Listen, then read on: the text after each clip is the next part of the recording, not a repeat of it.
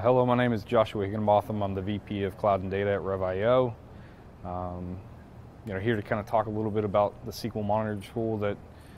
Redgate has to offer. In my history, whether it's on-premises or the cloud, we've leveraged SQL Monitor in both environments, in a all on-premises, hybrid, and all cloud solution, and been able to kind of work with the different SQL database systems, whether it's Azure SQL DB,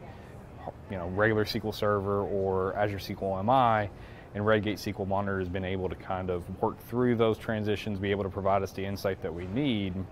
And one of the things that has really kind of set Redgate SQL Monitor apart from other competitors is the UI UX design within the product. Again, I've used other competitor monitoring tools, and I remember when I went into database administration how really wanted to be able to log into a system and know whether I was going to have a good day or a bad day. And by Redgate's approach of color coding and prioritizing these card-like structures based off of